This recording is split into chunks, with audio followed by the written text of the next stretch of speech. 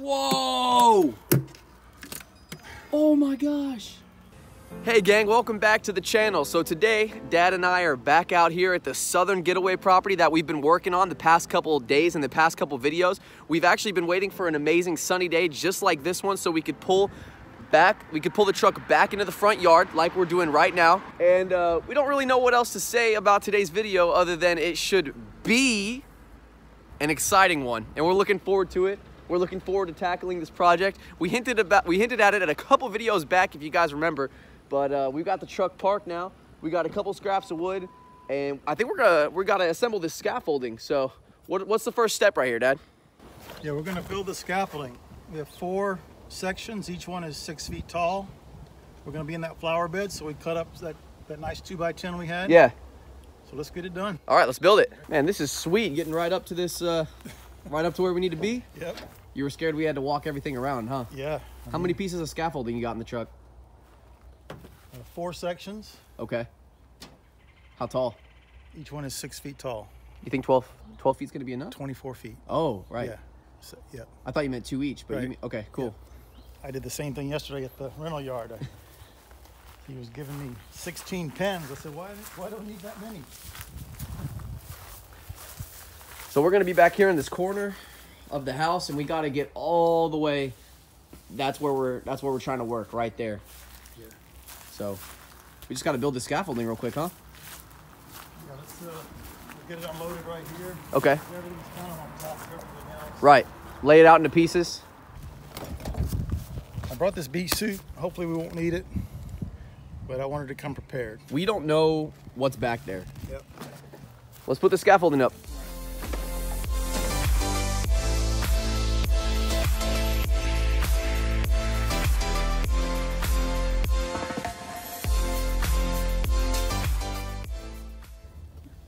How we looking level-wise?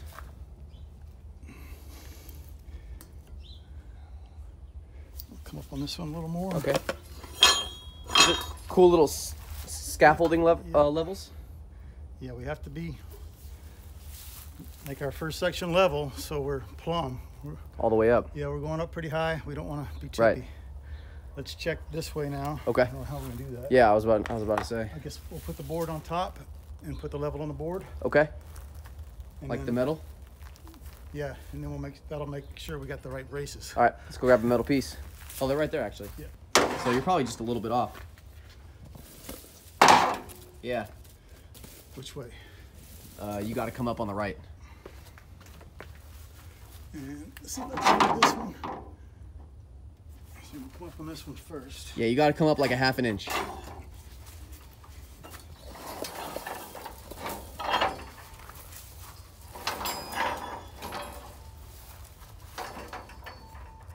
Okay, I mean, you could go a little bit more if you wanted to, but I'm all right with it. This corner needs to come up a little more. Okay. Cool. All right, let's get the rest of this thing up, huh?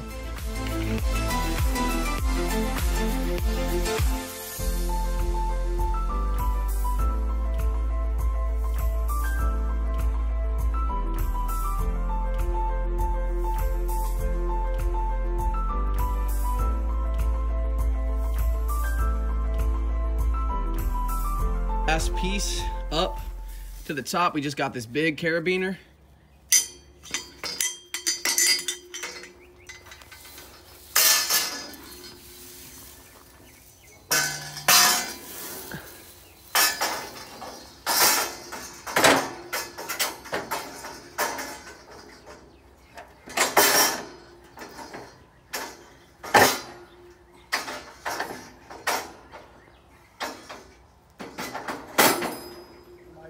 Nice.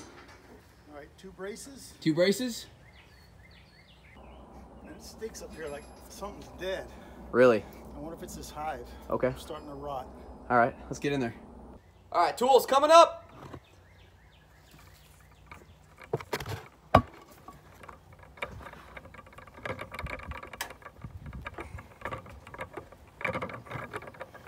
All right, good job. All right. Woo, this is sketchy. Yes, it is. Especially with no pins. Wow. Did not like that. All right, so now we're up here, and it doesn't look sketchy from the bottom, but like When you're up here, this is sketchy. Yeah. It's shaking. What are we doing?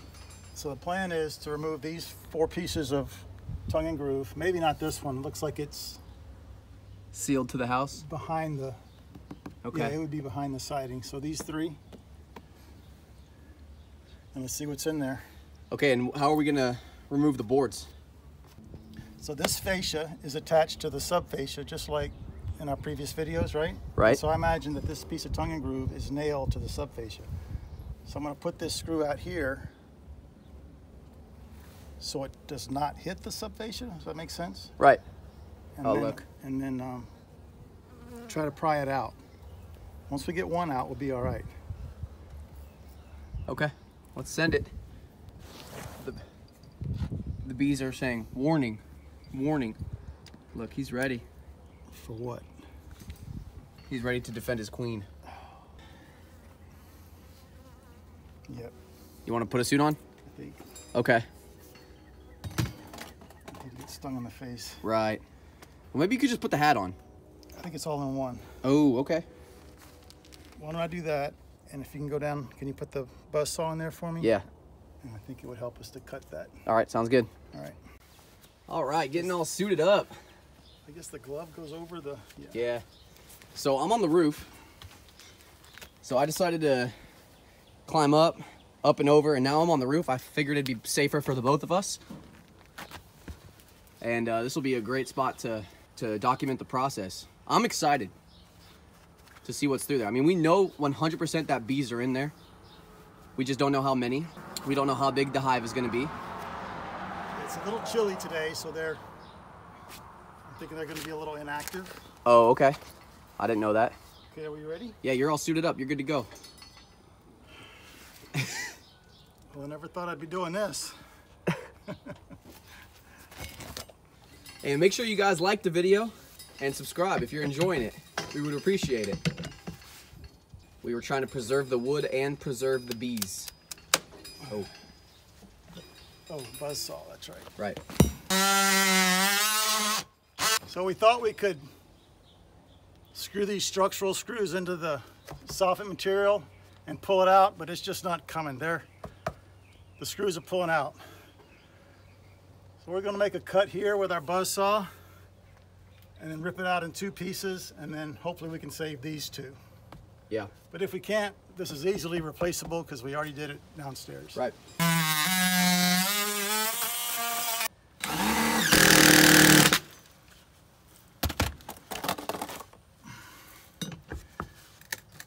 There we go. It's packed. Whoa! Nice! How cool. We'll get this one off. Yeah. Oh man, that smell. Whoa! Dude! Does it stink? Yeah, it does stink. I wonder why. Some of it's probably rotten, maybe? Fermenting? Yeah. Oh, it smells. There's probably worse smells out there, though, so. Whoa! Oh my gosh. Like, it's cool, but it smells, so I don't know how to feel. Oh my. Dude! That's insane. And it probably goes deeper. Wow. It's like little, I don't know what you call them. See, to me, this is like old, Right. but this is all the new stuff. Yeah. I mean, I don't know. Look, there's plenty of honey in there. There's a big roach right up here. Oh man. Yeah, look, that's like fresh honey, like right there. Yep. Wow. Do you think that's safe to eat? I don't know anything about it, Okay. but I'm not that hungry. Yeah, this smell takes your appetite away. Well, we removed 3 sections of our tongue and groove soffit, and there's our bees. There's our hive. We were expecting a more active hive than this. It's what, end of February, it's 53 degrees today. It's cool. A little colder, but it is approaching springtime. Yep. And what it looks like to us is this is where the hive started, and then the bees have moved this way with it, and this is a more recent activity. And unfortunately, there are some dead bees in here, which really is disappointing to us. It bums us out. Yeah, it does, because we know how important they are to pollination of all our crops, everything we eat. Almost 85%. They're super vital. I mean, we grew up in Southern California, or you grew up in Southern California. Yep. And bees were a big deal out there, yeah, as they should be. So, but this is what it was like when we got here. So we're just going to remove all this and clean it up. Right. We're going to have a moment of silence. Yeah. And it really stinks. It smells. Yeah. It stinks that they're dead, and it also stinks yes. the smell. Yeah. It's horrible. So I say we just get this cleaned up and... I mean, those have been dead for a long time right there. It's real soft. It's just falling out. I think when it starts crunching is when you know that's when it's fresh. And I mean, this thing is 6 inches deep, so I'm going to change gloves. I don't want to wear the ones that came with the suit because I'll ruin them. And then we're just going to get in there and remove it. Yeah, and we don't know how far back this way it goes, because I mean, they covered the whole thing right here, so it could go farther back in the attic. We might. Yeah, if you can get the camera in here, Jordan, you see this, there's a rafter right there. So I'm hoping, I mean, it's got to be where they stopped. Oh, okay. Unless they had some termite homies. Yeah, and then I don't know if that roach is still there, but that's the primary reason for getting rid of these, because if we leave it, the roaches and mice and rats will be attracted to it. Right. All right. I'm just going to pull it down. Yeah.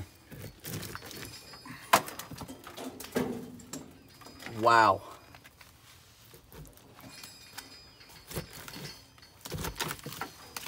Wow. This is crazy. Did you ever think you'd be doing something like this? No. Me either. This makes me wonder what an active one looks like. That'd be really interesting. I'm really hoping that we can maybe salvage some of the fresher stuff. You know? I don't know, maybe just take like just a little tiny bit. I wonder what we're talking about as far as how long it took for them to do this. Yeah. That's a good question. Any beekeepers out there, let us know. Right. I think I'm just going to do that.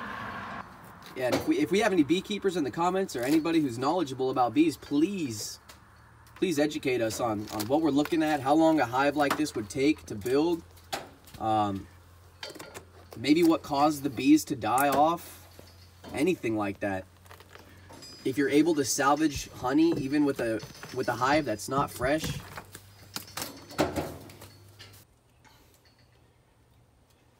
Okay.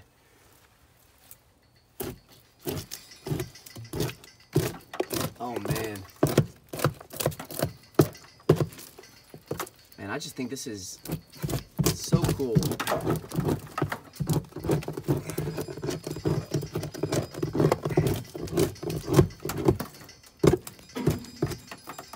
I feel like you're about to see a lot of honey.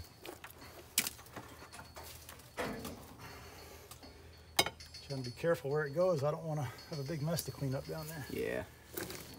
Oh, here we go.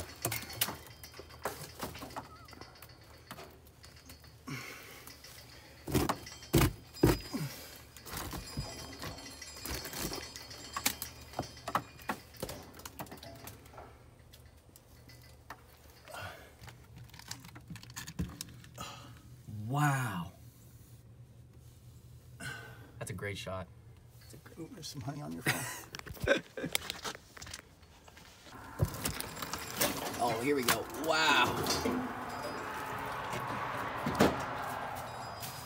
Why is our scaffolding all sticky? It's like that when I got it, guys. Oh man, that noise was...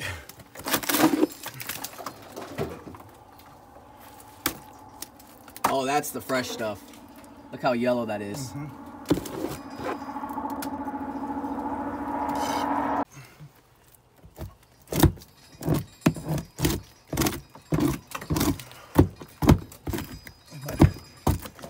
buy the bee suit.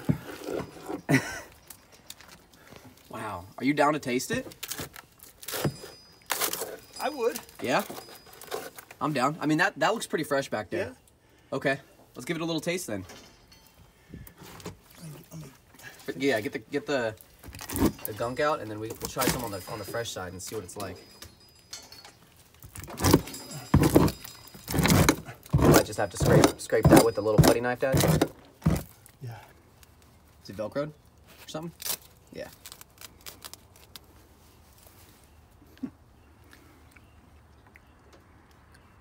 It's great. Really? Yes. It's awesome. Just like out of a jar, but much fresher. Really? Yeah. I'm gonna try some. Oh man, that's all right. So Dad's gonna pass me some honey. We're gonna try it. Wow. Here, this is a bunch. Oh man.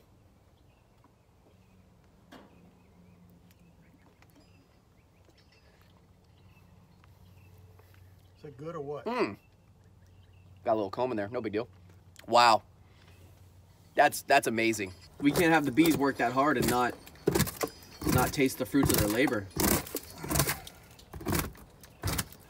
And so, did they were not able to go past the rafter, huh? Nope. Okay. All right. You know what I'm seeing here, Dad? Look. Is there a pattern? No, Oh. but there is a hole. Yeah, and there's comb in there.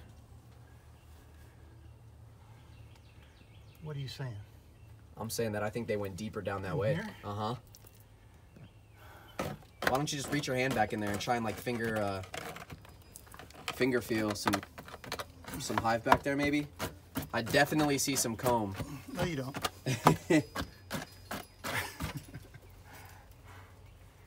We have a kitchen remodel to start. Okay. Oh yeah, I see that. Yep. Right here? Yep. So we have some hive activity back here. Can you get that, Jordan? Between the chimney and the Yeah, rafter? little cubby. Yeah, we actually took a picture with our phone, and there is some hives in there. So I used the buzz saw, and I cut right here. Cut the nails, and now this block is loose. So we're going to try to remove it. And the picture that we took shows us that there's actually fresh comb and honey back there. I'm almost there. Yeah. Yep. Yes, sir. Oh, look at all the bees. Oh my gosh. All right, yeah, they're okay. I think they're mad because we found their backup stash. Oh, Yeah, so you guys can see that's all fresh comb down there. It's not a lot. Doesn't look like a lot, but that's what we're looking at. I don't want to drop it. Right. I was just thinking, Jordan, we could try to take this board off, Yeah. and that would allow us access in that whole channel, or that space between the... Right. And I mean, it looks like the wood ends right there, so that'd probably be super easy to pry off. Well, I'm sure it's behind the siding. And there's only one suit. See, there's a big gap right here. Yeah. So if we took this off, we could inspect the space between the chimney and the house. Right. And we could always put it right back. Clean it out, and then put this back and seal that and tighter so that seals up. Yes, sir. I think that's the plan. I think that's the play. I don't know how it's attached because there's a big gap here. Right. Maybe it's toenailed into this soffit. We could take the buzz saw and go through here, Okay. and then run the buzz saw down, cut all the caulk, and see if we can get it out. All right. Let's just try it. Yep. I don't know what else to do. Just keep this thing moving forward. Right. This sounds and looks like a killer bee, doesn't it? A major bee. It's black and white, Yeah. black and yellow. Yeah, that's why Call it a they think buzzsaw. that's the queen. That's why they're coming back.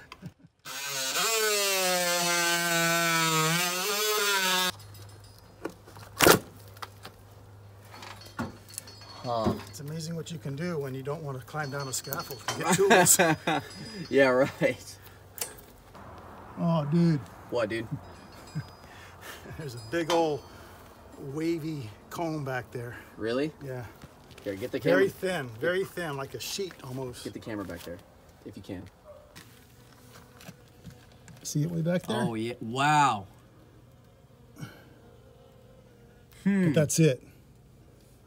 And that looks fresh, like new. You're just gonna get in there, huh? Can you reach all the way back there? Your hand sticky? Oh, I can't even describe.